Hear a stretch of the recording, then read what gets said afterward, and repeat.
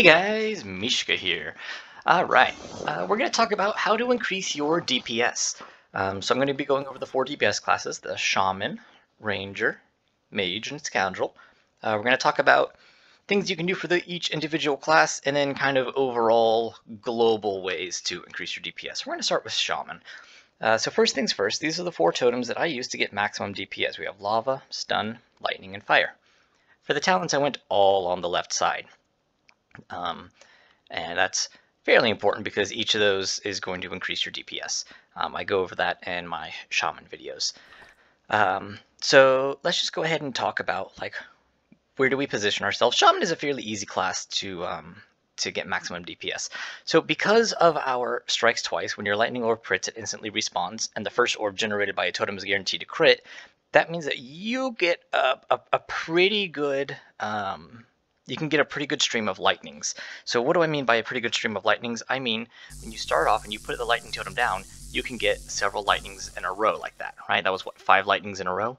That's pretty awesome, right? Now, it's not the first orb generated, so it's not going to crit, but the first, 4 or 5, you can get a pretty good string consistently of just lightning, lightning, lightning, lightning, lightning. So what does that mean as far as how do we increase our DPS? That means if you stand super close, right, when we throw our lightnings, well, we only got 2, right? If we scoot back a bit, like I was before, this marks 15 meters, so I'm standing at about 12, 13 meters away. With all of them in the air like that, it keeps spawning until the first one hits, right? So you can get 4 or 5 of those lightnings in a row. Now, obviously, you put them all down. So, right, we throw our lightning totem, we put all of these down, and check this out, right? Boom, boom, boom, boom, boom, boom, boom, boom, boom, boom, boom, boom, boom. Just a bunch of damage all at once, right? And then we keep hitting it with everything. And then as soon as our totems respawn, we're going to throw them back down, because every time we throw our totems down, the first orb generated is guaranteed to crit. And that's pretty much it. As far as whenever I play Shaman, how do I increase my DPS? I drop the totems as fast as I can on respawn. Right, yeah, I'll move around a little bit so that I can see my totems, drop them with one hand, throw with the other hand. Sorry about that, OVR just pulled up my desktop. So, yeah, that's pretty much it for Shaman. Super, super easy, right? Again, all talents on the left. Those are the 4 totems. I toss them down on cooldown because first orb generated by a totem is guaranteed to crit. So if you just toss them down on cooldown, you're going to be getting crit after crit after crit. The lava totem, of course, increases the damage that you do, and then because they're weakened, the fireball will apply a dot, so you're just stacking as much damage as possible. For Shaman, that's pretty much it. Super easy. Alright, let's talk about, we'll go to Mage last since that's kind of the hardest one to talk about. We're going to talk about Scoundrel now. So Scoundrel, there are really 2 things in my mind that people don't really focus on all the time that will increase your DPS. First one is your curved shot, okay? Rank 3, cool. The curved shot is going to drastically, and I mean drastically, increase your DPS. The last time I did the test, the difference between a no rank and a rank 5 is about 60%. So if I shoot, that's 8k, right? Let's get back over here so that we get so that's a rank 5. That was a crit. So we go from 8k to 14.7k. That's a big difference, right? Especially when you're shooting a lot or if you're getting crits. That's going to, add up real fast. So first thing, get those rank shots. I recommend trying to stay at a rank 5. If you can't get a rank 5, you're getting rank 4s, that's fine.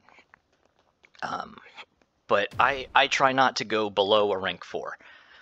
The second thing is using your cards, right? Your cards are super important. Knowing what to use, when to use them. My general rule of thumb is I'm going to burn everything except for a poison, a flame, and sometimes a flint. So a flint will duplicate the next card in. I'm going to store this. Whenever I burn an ice card, I like to use a flame card with it because that's going to increase the damage that you do. So 52.3k, and that was without any rank shots. I don't think that was a crit. I didn't check to see if that was a crit because I didn't look at the numbers. But again, 52k, that's without any bonus damage from the curve shot or anything. You can stack damage real fast. Poison, right? If I burn a flint card, that's going to duplicate the poison card in my deck. So there's another poison. Now we have 2 poison stacks on it, and I'm doing way more damage. I tend to burn the light card because I don't usually need to heal myself. Burn the flame card because I get enough crits as is. Nope, I just used that one. Shouldn't have used it. Should have burned it. Burn. Get your curve shots. That's pretty much it. Scott and Lava Whale both have great videos on Scoundrel. They both have, I think, different rotations. I think Lava focuses more on the flame card and Scott focuses more on the poison. I kind of do both. I burn everything, like I said, except for poison and flame. So there's your poison. Boom. Right, I get the poison. Right, look at that damage start stacking up here. Burn that. Let's hope we get a flame. Nope, flint. I'll store that because I like that. Now we'll store that. Ugh. Get that curve shot over there. Pew. Poison. Yeah, why not? Poison's cool. Right? I mean, that damage can start stacking up super fast if you do things right. So here we go. Oh, I didn't get to see what that damage dealt. But yeah, do your curve shots. Do your curve shots. Do your curved shots. And then go to the back of your book, look at what the cards do, and figure out good strategies for that. Yeah, boom, right? This will tell you what each card does, and this will tell you what happens when you burn those cards. You got to learn that. That's a huge part of it. You'll drastically increase your DPS once you figure out the strategies. Again, I'll link to Scott and Lava Whale's videos down below. Here we go. Ranger, my pride and joy, my favorite. So the biggest thing that I see that people do, I'm not going to say wrong, but that lower their DPS, is they play what I call a melee ranger. They sit here, right, and they do damage from close range. Now I'm doing, what, 17k a shot, right? I got a bleed there. Ooh, yay. If I crit or if I hit a weak point, I do a little bit more damage. But we're looking at 17 to 18k per shot. So again, this is my marker for 15 meters. If I go past 15 meters, every time I hit, I will fill up one of these globes, right? You see that globe start to fill up, right? Notice that I'm doing significantly more damage now, right? Each of my shots is doing nearly 30k. So what's going on? Each of these globes is roughly 10% extra damage. Now if I go even further to 30 meters, because I have the talent, arrow sight, shots from 30 meters, greater than 30 meters gain the damage boost. That's an additional 10% damage.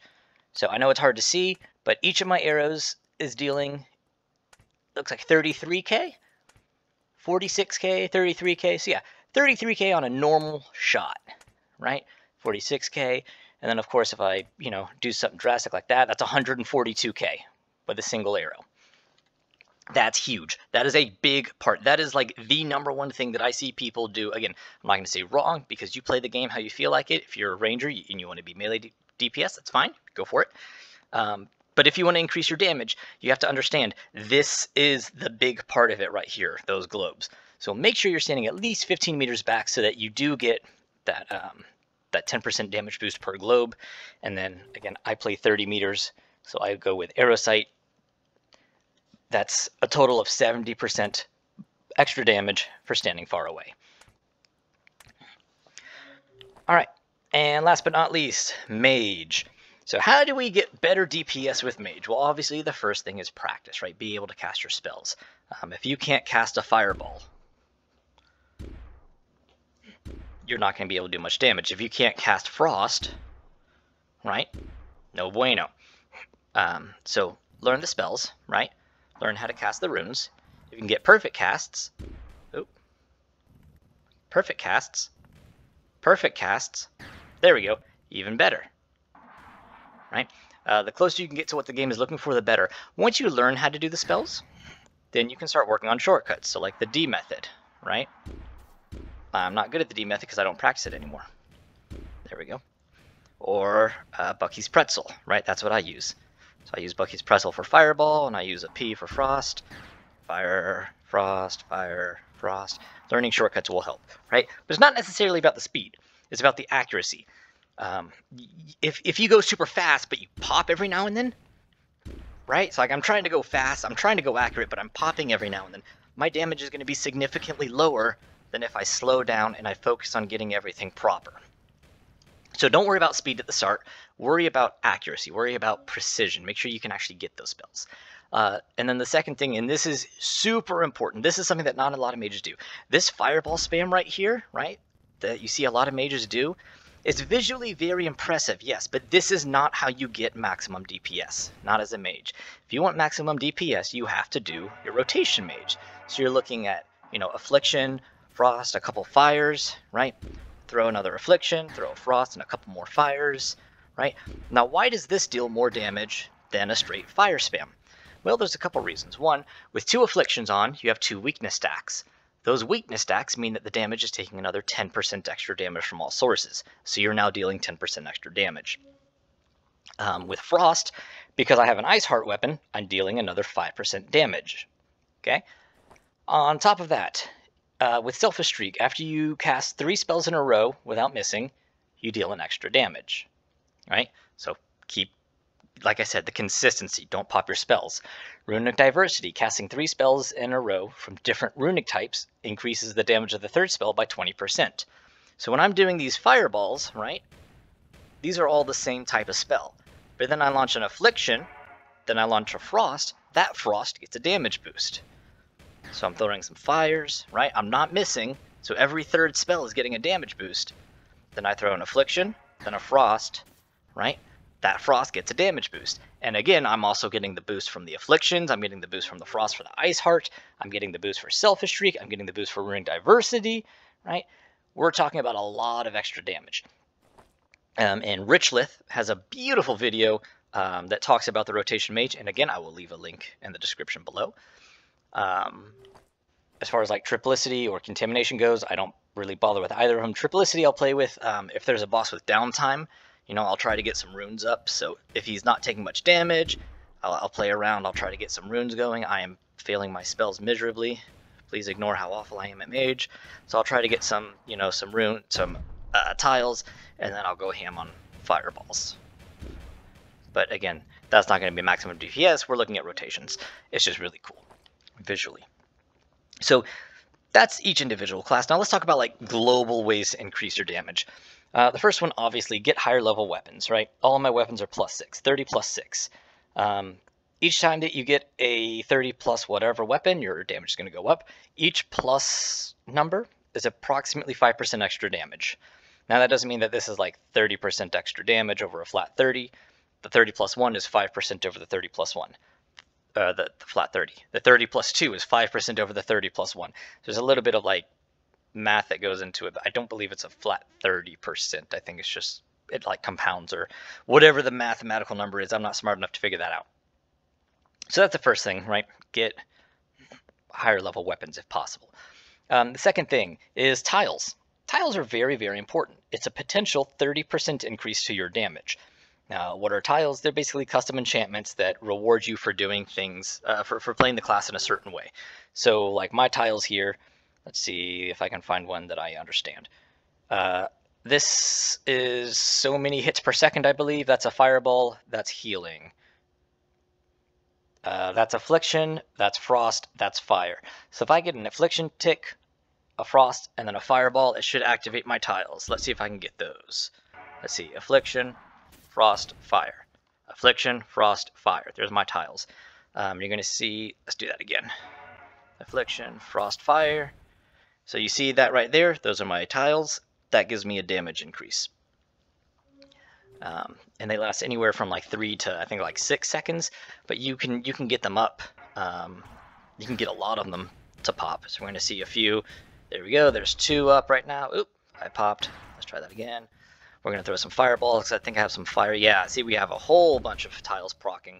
You can only have 3 active at once, so you can only get 30% extra damage. And there's interference and all, but getting tiles that represent the way that you play your class will drastically increase your damage.